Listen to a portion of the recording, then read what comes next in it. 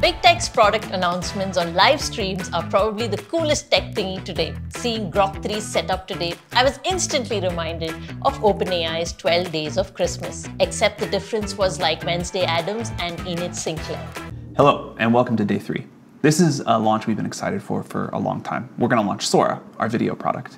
And we'll talk a lot about why this is so important and so exciting, but first, it's so cool we just want to show it to you.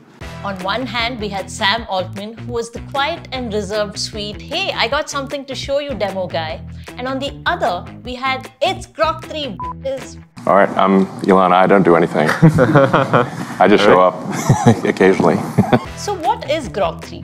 The most advanced AI model by xAI, which claims to outperform biggie models out there, including GPT-40, Gemini 2 Pro, and DeepSeq V3. Early testing on math, science, and coding has revealed Grok 3 as the superior one. It supposedly excels in reasoning and problem solving too.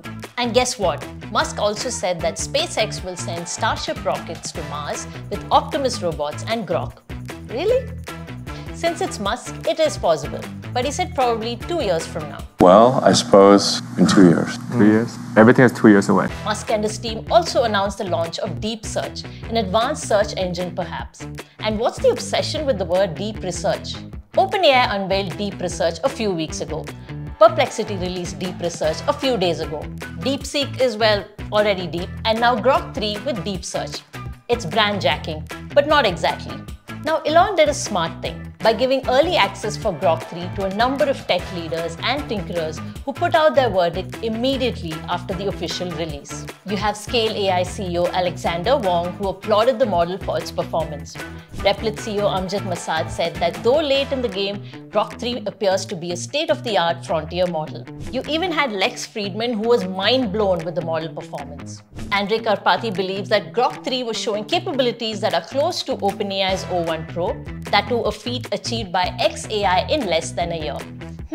Too much? However, benchmarks such as ARC, which is used for evaluating the abilities of AI systems, has not been used. Maybe in the future. Okay, so Sam, now it's your turn. What are you up to? Do you think Musk's approach then is from a position of insecurity about xAI? Probably his whole life is from a position of insecurity. I feel for the guy. You did not just say that about Elon. Excuse me, someone got their feathers ruffled to call that man insecure and not happy. How's the for-profit conversation going for you, Sam? For the uninitiated, Altman's plan to transition OpenAI into a for-profit entity is complicated by Musk's bid of $97.5 billion as it sets a high perceived value for OpenAI's non-profit assets, potentially making the conversion more expensive or difficult to justify to the non-profit board and relevant legal entities. Ha! In your face, Sam! Alright, I'll calm down. Well, with Grok 3, everyone has got some serious work to do, and I'm pretty sure they are. Google will probably be next. So what about Mark Zuckerberg? What is he up to? Heard Meta is getting into humanoids. I wonder why. Whoa, hey! Guess we'll know what those humanoids will look like. Well, thank you for watching my reaction video series. I'm Vandana Nair, your AI roaster. Think AI, think AI.